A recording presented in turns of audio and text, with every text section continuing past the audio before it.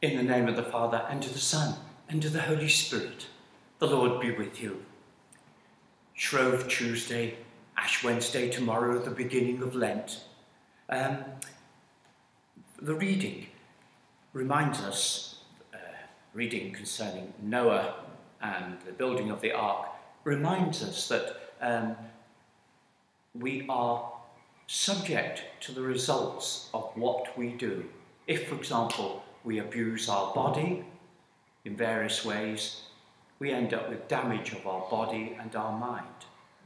If we abuse our position with God, we end up with self-harm. But God is always there. This is the point of the ark. He'll always try and get us out if we want to. Forgive us. Help us to start again, afresh. We call to mind our sins, and we put our trust in God. He will always be there for us. Lord Jesus, you came to reconcile us to the Father and to one another. Lord, have mercy. You heal the wounds of our sin and division. Christ, have mercy. You intercede for us with the Father. Lord, have mercy. May Almighty God have mercy on us, forgive us our sins, and bring us to everlasting life. Let us pray.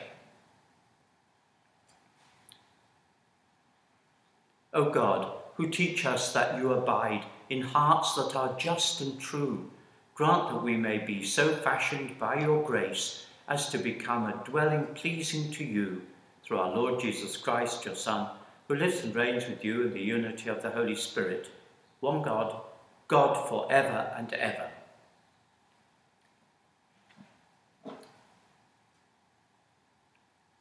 A reading from the book of Genesis.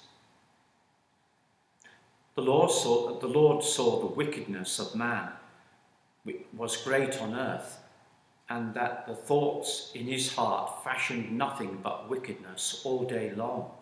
The Lord regretted having made man on the earth, and his heart grieved.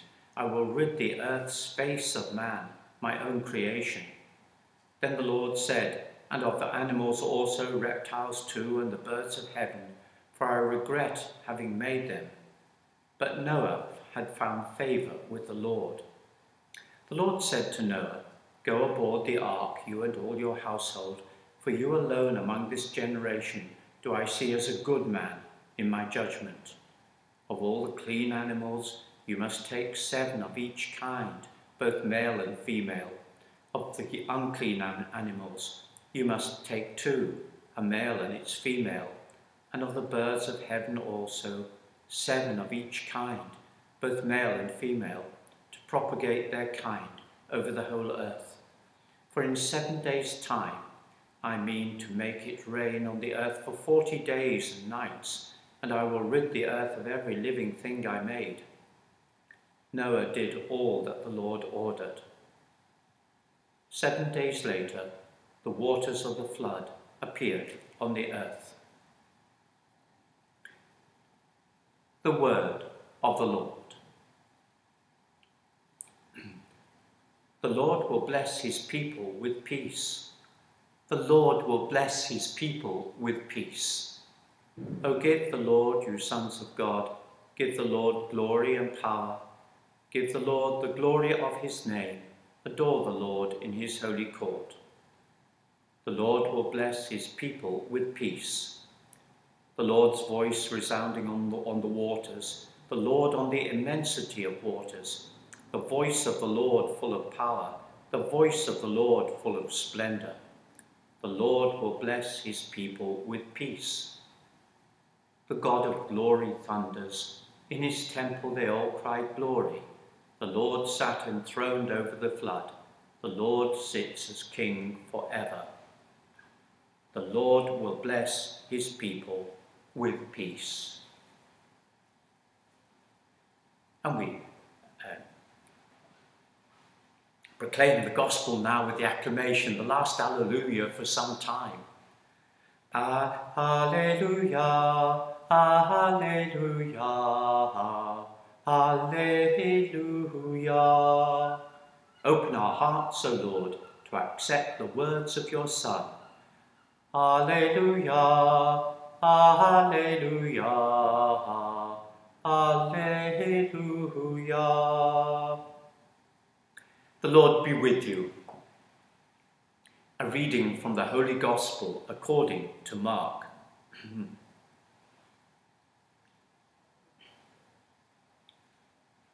The disciples had forgotten to take any food, and they had only one loaf with them in the boat. Then Jesus gave them this warning: keep your eyes open, be on your guard against the yeast of the Pharisees and the yeast of Herod. And they said to one another, it is because we have no bread. And Jesus knew it, and he said to them, why are you talking about having no bread? Do you not yet understand? Have you no perception? Are your minds closed? Have you eyes that do not see, ears that do not hear? Or do you not remember when I broke the 5 loaves among the 5,000? How many baskets full of scraps did you collect? They answered 12. And when I broke the 7 loaves for 4,000, how many basketful of scraps did you collect? And they answered 7. Then he said to them, are you still without perception? The Gospel of the Lord. Our Lord tells off his apostles for being without perception, not seeing what he's meaning behind the acts that he did. I mean, they should have been saying, how marvellous. He's fed 5,000 and 4,000 on another occasion. Surely he must be a special person. Rather than saying, oh, he fed everybody, but we've only got 1 loaf now, we're a bit hungry. Get the point. Our Lord is saying, look at the meaning of things, what our Lord means. Don't be so shallow as to be totally, in a sense, materialist. We do work through material things. God knows that. That's why we have the wafer of bread and the wine. We have to have seeable, touchable things to bring his presence to us in the Eucharist. But that's the point is this, though. It's not the bread and the wine, but the presence of God that's important, that comes to us in this privileged way. And so on. So we pray that during this Lent, we will be able to dig deeper in our faith, maybe an opportunity, a time when we're still a little bit under restriction and lockdown, when we can really think our faith and say, goodness, if you dig below the surface, what a treasure we have that nobody can take away from us. We pray that we'll do that. Lord, hear us. We pray for all of those who in this world are saddened or disconsolate. Things haven't worked out in the way they planned. We pray that they will find underneath that the stream of God's love, the stream of God's plan for them, and be heartened. Lord, hear us. And finally, we pray for our own particular petitions, knowing that God always listens to the prayers we make for ourselves, but also for other people particularly. So I pause and we can add those prayers. I celebrate this Mass for the happy repose of the soul of Veronica Jones. We think of other people perhaps who've died.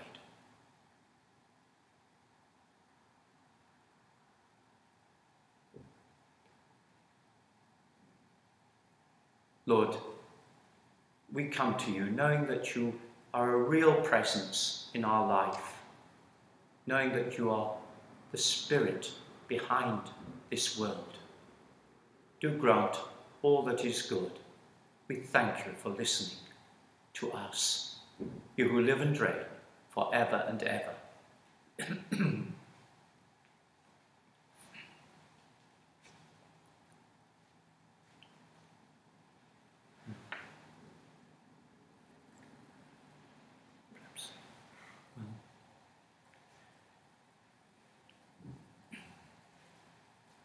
Blessed are you, Lord God of all creation, for through your goodness we have received the bread we offer you, fruit of the earth and work of human hands. It will become for us the bread of life.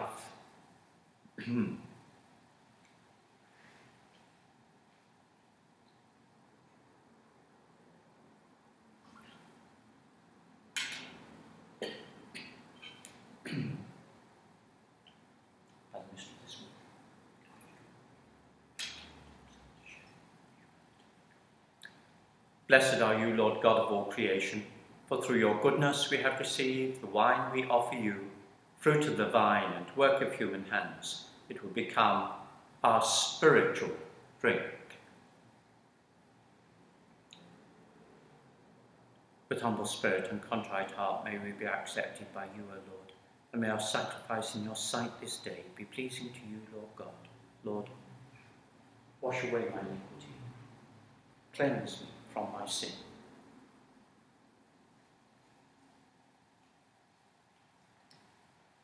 Pray, my brothers and sisters, that my sacrifice and yours may be acceptable to God, the Almighty Father.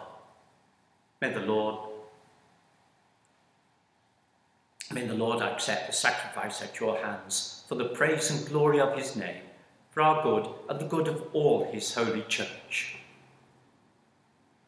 May this oblation, O Lord, we pray, cleanse and renew us, and may it become for those who do your will the source of eternal reward through Christ our Lord. The Lord be with you. Lift up your hearts. Let us give thanks to the Lord our God. It is truly right and just, our duty and our salvation, always and everywhere to give you thanks, Lord, Holy Father, Almighty and Eternal God. For in goodness you created man, and when he was justly condemned, in mercy you redeemed him through Christ our Lord. Through him the angels praise your majesty, dominions adore and powers tremble before you. Heaven and the virtues of heaven and the blessed seraphim worship together with exultation. May our voices, we pray, join with theirs in humble praise as we acclaim.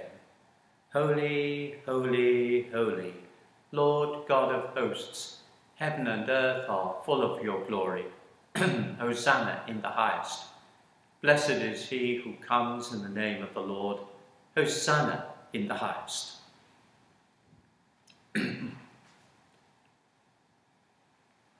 You are indeed holy, O Lord, the fount of all holiness. Make holy, therefore, these gifts, we pray, by sending down your Spirit upon them like the dewfall, so that they may become for us the body and blood of our Lord Jesus Christ. At the time he was betrayed and entered willingly into his passion, he took bread and, giving thanks, broke it and gave it to his disciples, saying, "Take this, all of you, and eat of it, for this is my body, which will be given up for you."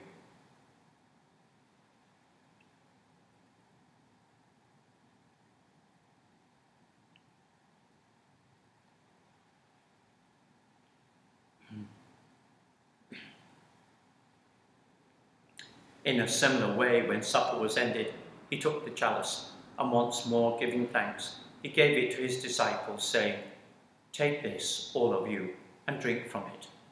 For this is the chalice of my blood, the blood of the new and eternal covenant, which will be poured out for you and for many, for the forgiveness of sins. Do this in memory of me."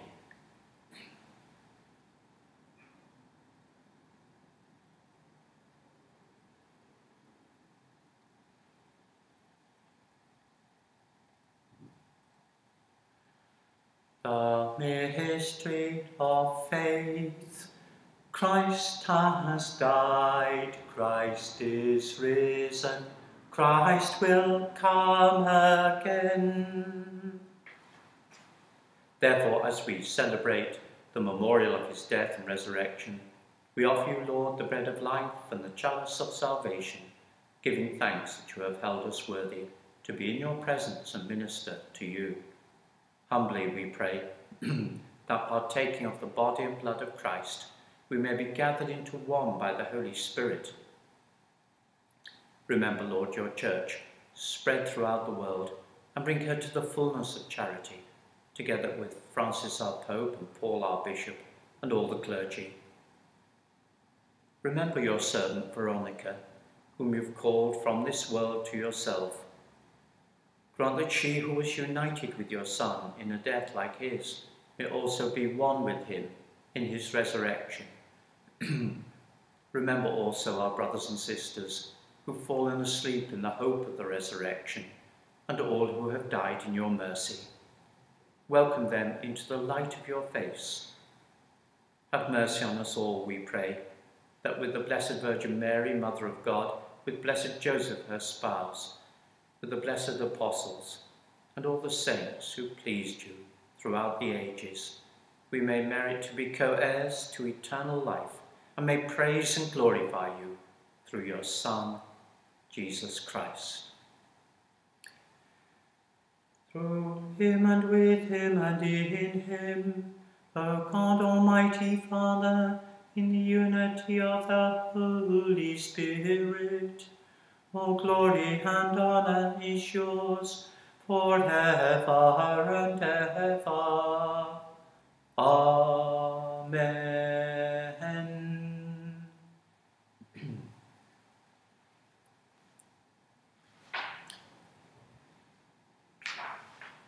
At the Saviour's command, and formed by divine teaching, we dare to say, Our Father, who art in heaven, hallowed be thy name. Thy kingdom come, thy will be done, on earth as it is in heaven. Give us this day our daily bread, and forgive us our trespasses, as we forgive those who trespass against us. And lead us not into temptation, but deliver us from evil. Deliver us, Lord, we pray, from every evil. Graciously grant peace in our days, that by the help of your mercy we may be always free from sin and safe from all distress, as we await the blessed hope and the coming of our Saviour, Jesus Christ. For the kingdom, the power and the glory are yours, now and forever. Lord Jesus Christ, who said to your apostles, Peace I leave you, my peace I give you, look not on our sins, but on the faith of your church, and graciously grant her peace and unity in accordance with your will, who live and reign for ever and ever. The peace of the Lord be with you always. Lamb of God, you take away the sins of the world, have mercy on us.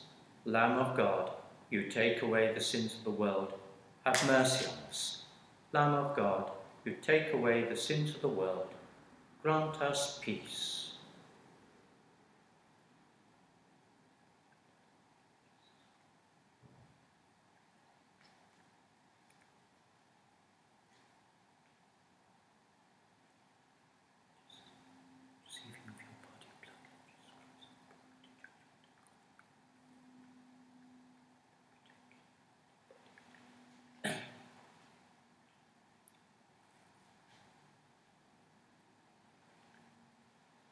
Behold the Lamb of God, behold him who takes away the sins of the world. Blessed are those called to the supper of the Lamb. Lord, I am not worthy that you should enter under my roof, but only say the word, and my soul shall be healed.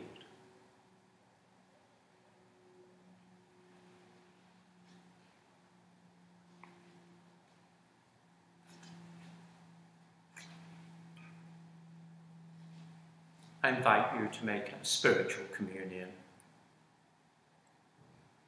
My Jesus, I believe that you are present in the Blessed Sacrament. I love you above all things, and I desire you in my soul. Since I cannot now receive you sacramentally, come at least spiritually into my heart. As though you are already there, I embrace you and unite myself wholly to you. Do not let me be separated from you. Amen.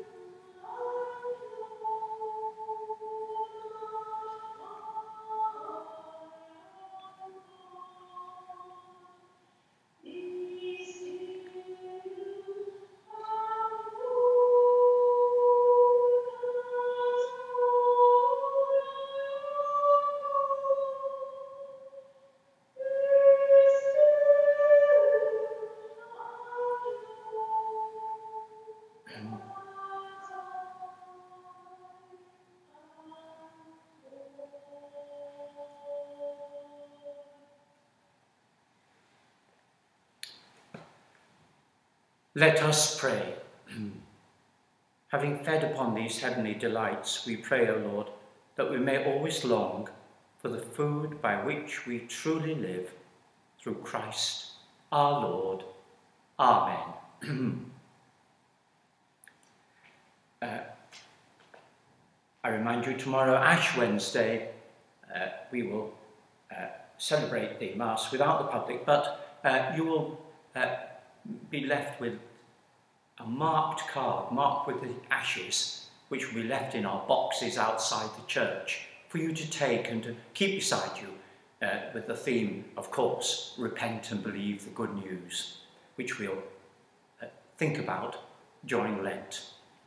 And just as importantly, we begin Masses again with the public present, experimentally, this coming Sunday, 9 o'clock at Grange alone, at St Charles Grange.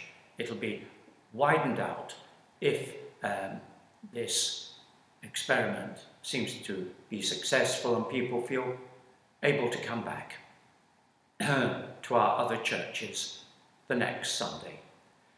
Do book. As always, we have difficulties with our small church. We don't want to turn people away if we're full. All safety procedures will be followed.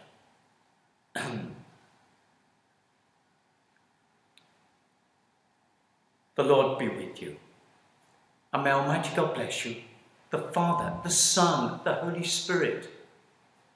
Go and announce the gospel of the Lord.